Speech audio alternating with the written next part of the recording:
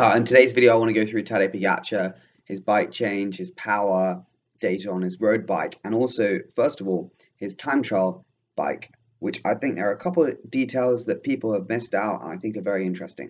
Okay, so we're going to start from the front and we're going to move back along. So, obviously, first of all, they stand out quite a lot, is the custom extensions. So you can see, like, a lot of people have vision extensions, but these look unbranded. I'm not 100% sure who they are. A lot of people make them, they could be Watch Shop, Aero Coach, or all the people like that of make them. But obviously, this is incredibly more aerodynamic than like flat ones, because you can see here, like, obviously his arms are sitting straight on it, so it's flush, and it's curved around as well, so the airflow is going to go around that. So that's really good. Expected, to be honest. If you don't have custom extensions like Adam Yates didn't, your team's not that serious about time trials. We then go down to the front wheel, so you can see this is a Campagnolo Bora WTO, and this will be an 80mm deep wheel. What's interesting about this, obviously, is tubeless. He's going to be running a Vittoria Corsa Speed, I think, is what that says. There's fastest tire on bicycle rolling resistance by quite a long way. Obviously, weight on this part of the course wasn't too important. It was rolling, but the gains that you can have from running a tubeless tire is really, really big. Then in terms of his base bar, you can see here, this is something Dowsett mentioned, that the drops here are really, really low. It's not flat. A lot of bikes, it'll be like flat, so it'll be like sort of here. But instead it angles down, which, okay, maybe is fine for most of the time, but obviously this allows them to have less spaces here, like less spaces where my mouse is there, which is good, maybe slightly better. I don't know, I'm 100% sure, but because this is further down, it means that climbing would not be very comfortable on that bars. Obviously, if you were maybe born on the TT bike like Dumoulin, then it's okay. Another little thing here is that you can see, if we zoom in a lot, these aren't aero quick release skewers. And I think, I don't really know why they don't use aero quick release skewers, because, in reality, if he is a front wheel puncture, they're not changing the wheel, mate. They're just going straight on a new bike, because trying to get a wheel in there to make sure that it doesn't rub on the brakes with TT brakes, it's not happening. So I think that's definitely a little gain he could have. We're now going to move slightly further back, and this is something I really want to talk about. Unfortunately, his pedal slightly obscures it in this view, but we'll try and find another picture. This is a single chainring. My prediction will be a 56 or 58. I doubt he would go as big as a 60, because professionals are a little bit how do you say it, like cautious. But you can see it's an aero chainring, so it's like fits perfectly. And I hadn't seen Campagnolo. I don't think you really can get a single ring chainring for Campagnolo. He's on standard EPS kit. We'll try and find a picture of, like, where you can see that there's no front derailleur. This is a slightly better image, which we'll be able to find, which I think is pretty interesting, because as you can see here, no front derailleur there. I think he might have a chain catcher on, but that saves, obviously, mental energy. You don't have to think about changing, but you're not going to change anyway. But the biggest thing is aerodynamically, it does change, quite significant. Well, not significant, but it's like 2-3 watts I've heard, from not having the inner chainring and the front derailleur. Obviously, the air is quite disturbed here already. You can see he's running a Stages power meter on the carbon cranks. Again, people say they're not very accurate. We can go into that at a later date. Obviously, overshoes look pretty good, textured on the leg, which is always good. That's what we like to see. Obviously, paint job is mint for the Slovenian National Championship.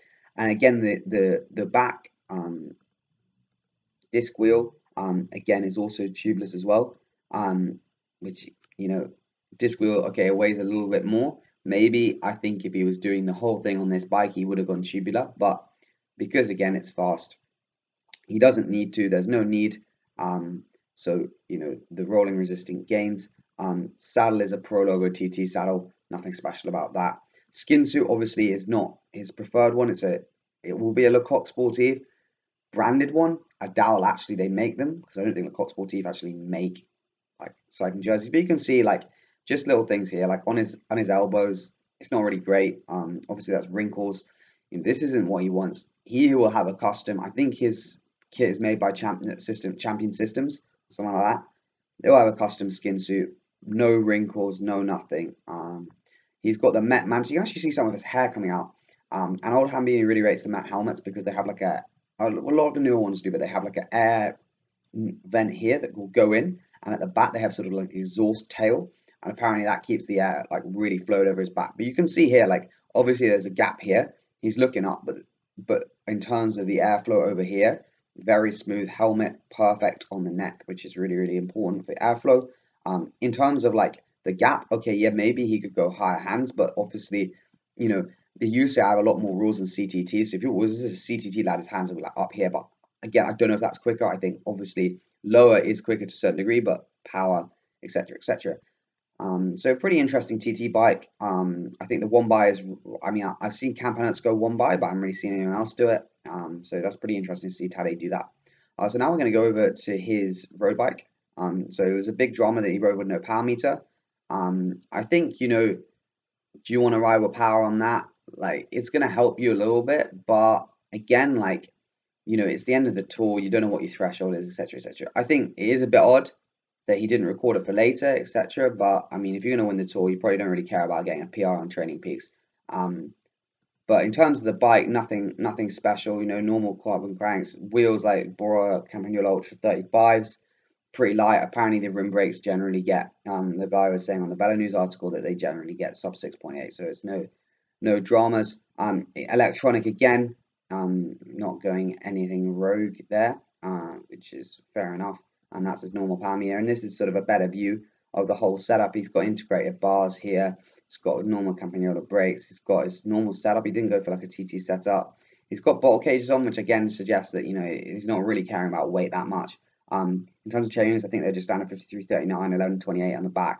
When you're going at full gas up here, you don't really need small gears. And he does like quite out the saddle as well. He did get rid of his visors, you can see here, which is obviously just to do with the airflow.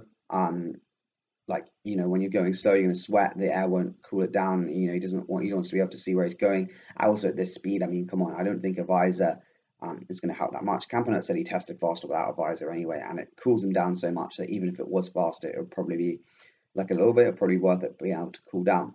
So that's Tadej Pogacar's bike setup. Bike change was really, really quick. Obviously, I can't show that footage, but look it up. It was really, really good.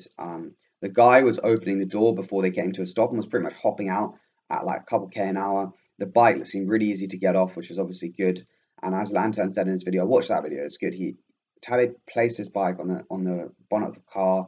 He looked really chill. He knew that, you know, I'm gonna lose 3-5 seconds here, but you know, I'm just, as long as I stay calm, a little bit recovery. People say you don't recover 3-5 seconds, but you do a little bit.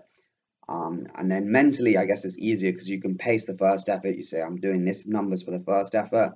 Then, you know, get off the bike, put up on the bonnet, wait for the mechanic, hop on, and then you can go again. I think Tadej saying very calm, but I think Roglic had the opposite issue. So yeah, if you have any more questions about his bike or anyone else's setup that you want me to go through, I'm very happy to go through it and talk through what I see and all the rest of it. So anyway, cheers for watching. Don't remember to subscribe and like the video, obviously, and we'll see you in the next one.